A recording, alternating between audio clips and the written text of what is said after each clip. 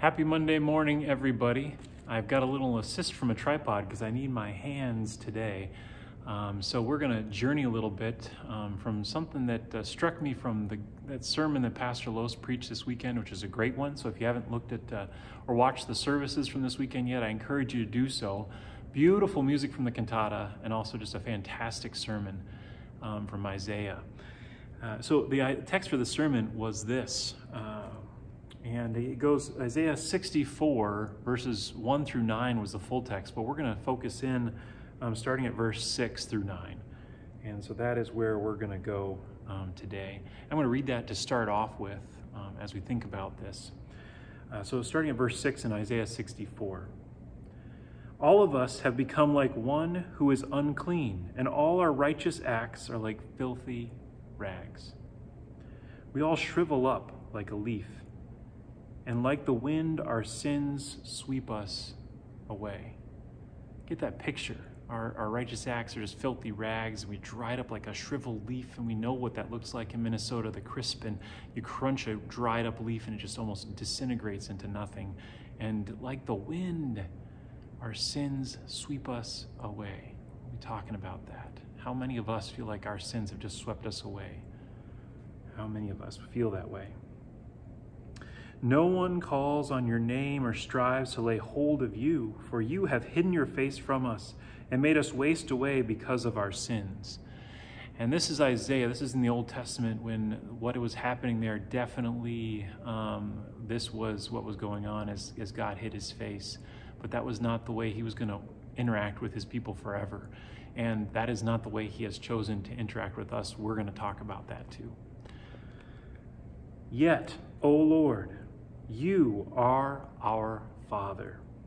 We are the clay, you are the potter. We are the work of your hands. Do not be angry beyond measure, O Lord. Do not remember our sins forever.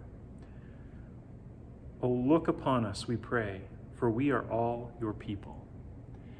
Going from sins being sweeping us away to asking God to look upon us, which is amazing.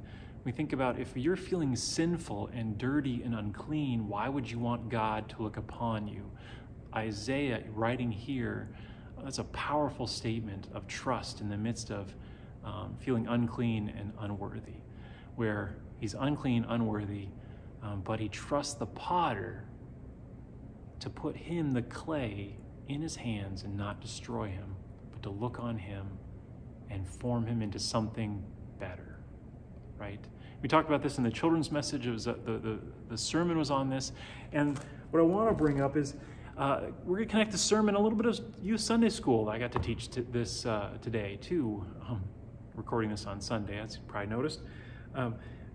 Pastor Los in the sermon grabbed some clay, 6 colors of clay right here, and he started mashing them together and doing the sermon, and I don't want to ruin what his sermon was speaking about.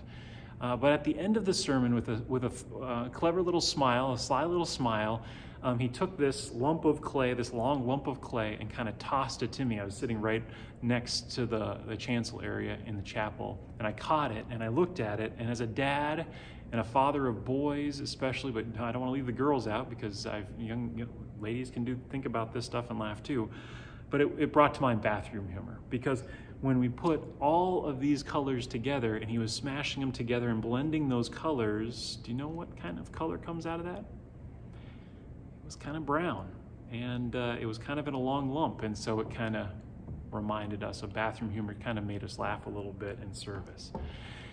As I thought about his sermon, a little bit about the bathroom humor, but more about the color of that lump and some of the things he did, it brought to mind this. What's this? Everybody knows that, right? All of you guys? It's a cross, and what color is it? That brown, that grayish brown that comes from all of these colors. All of these colors taken in together kind of make up that color of the cross, doesn't it? Okay? And so we're going to do a little exercise today. And how we want to think about this is there's a lot of things that are trying to form us in life. And if you're watching this, I want to be very candid with you guys. If you're going around thinking that things are not trying to form you, things like news, social media, music, TV shows, games, money, friends, family, your own passions. If you think all of that is just neutral and you're just living your life without, no one's trying to form you and you get to make your own decisions without any people trying to influence you, you need to wake up. That's all I gotta say is, of course, everything around you is trying to form you and influence you. And if you haven't paid attention to that, start paying attention to that. It changed my life back when I was in high school and I started paying attention to that, realizing just how many things in my life were trying to influence who I was and make me who they think I should be and draw me away from what God was calling me to be. So I want you on a piece of paper to write down the names of these colors here. If you can see them, you can pause me and go find a piece of paper and pencil, and I want you to write like blue, space, green, space, yellow, space, red, space, purple, pink. I want you to put those on a page, and I want you to label and claim what is trying to influence you. Some of them may be great, like your family may be great. Maybe that's green, your family. I don't know. It could be any color, whatever you want to try. And overall, they're great influences. But maybe your family is not a good influence, and they're trying to form you in a negative way. Maybe there's an addiction in here that's trying to form you, and you need to write that out, whether you just write addiction or specifically call it out for what it is.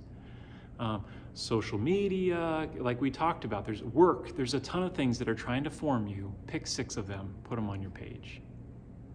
Pause me right now and do it.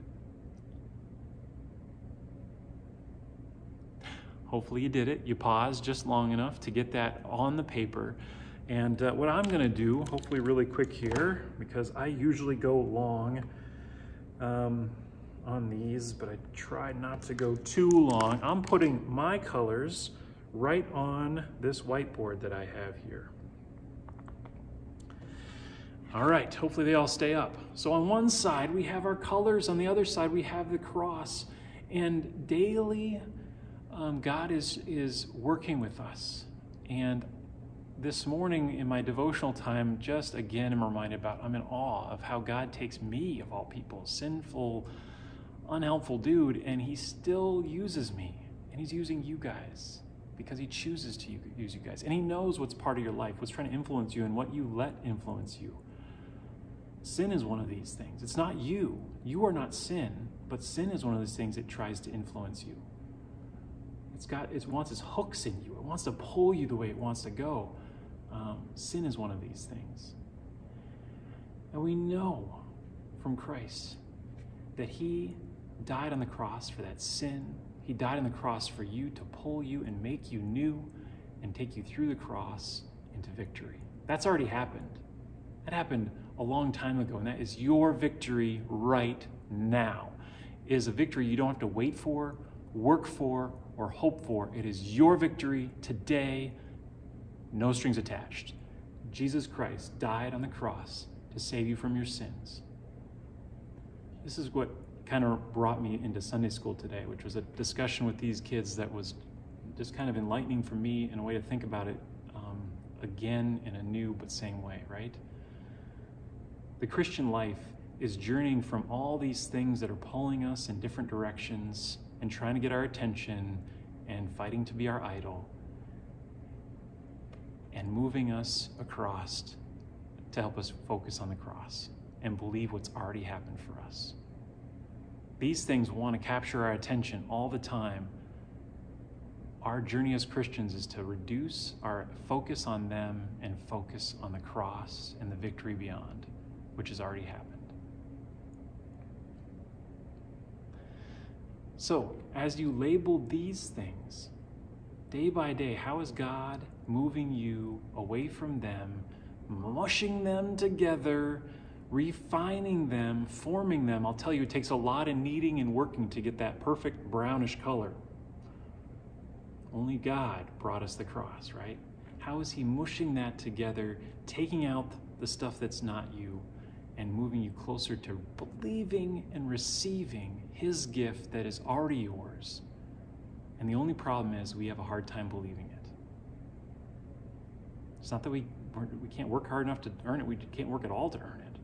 we just have a hard time believing it. How is he moving you away from all these influences and passions in your life and drawing you closer to him and his cross, where all that stuff is still in there, but it's in this wonderful, glorious, God-pleasing, strengthening way that moves us beyond to victory that's already ours, that you already have. He is the potter, we are the clay. We're made of so many different things, and he knows it and he loves us. How is he forming you closer and closer to the cross and the victory beyond?